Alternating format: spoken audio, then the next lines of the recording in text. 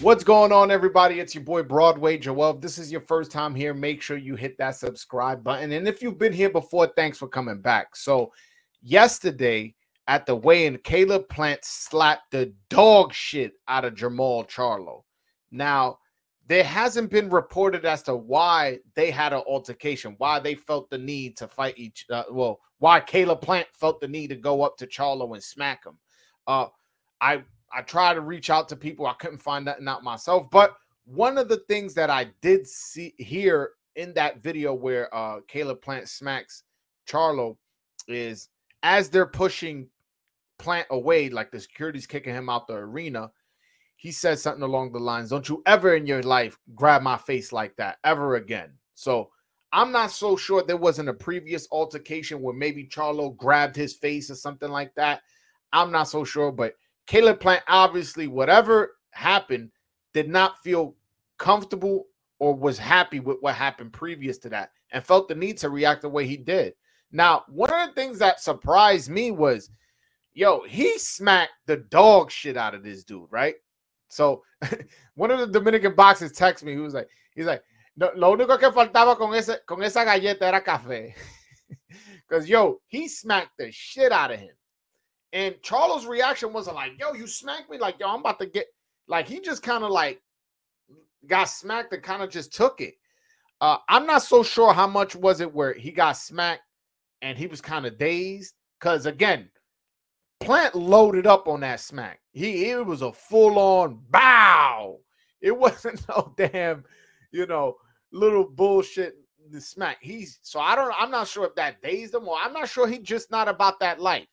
You know what I'm saying? I really don't. There's footage of him afterwards chasing Plant and trying to get at him. And I'm not so sure how much of that is, real shit and how much of that is kind of like just bravado, knowing people going to hold you back so it don't look like you punked out. I'm not in his head. I don't know. But I definitely didn't like his reaction to it. But again, I'm not so sure he wasn't dazed. He got smacked, And especially if you caught with your guard down when you're not expecting, your muscles are all relaxed. Maybe you got smacked and you dazed up and you don't want to charge a professional fighter already hurt. So, again, that's my reaction to it. Also, in the video, there's video footage of Jermall Charlo fighting with a woman, which the woman I'm hearing is Jermall Charlo's ex-wife. I'm not 100% sure of it, but that's what I'm hearing.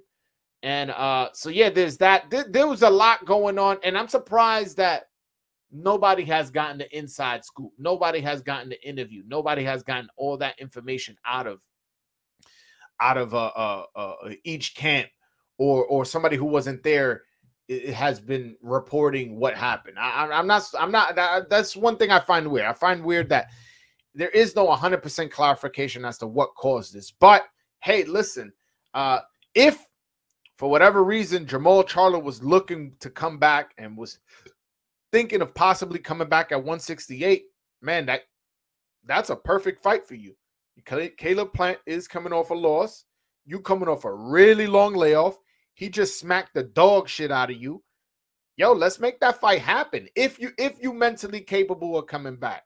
If you mentally capable of coming back. We have Mauricio Suleiman come on here and say that he's suffering from mental illness and he has documentation that there's proof. And Jermall Charlo, it's funny. Somebody tweeted me the other day. It's like, they just need to strip mall, man. They acting like the WBC belt is the cure to his mental health. Yeah, that shit had me dying laughing. But but my point is, hey man, if Charlo wants to come back and he's looking for a big fight, I think that smack made it a big fight. For real. And the fact that his brother has a Canelo fight coming up. You get what I'm saying? That just the fact that they're twins, that his brother fighting Canelo builds up his fight. It really does. This could be a big, big event.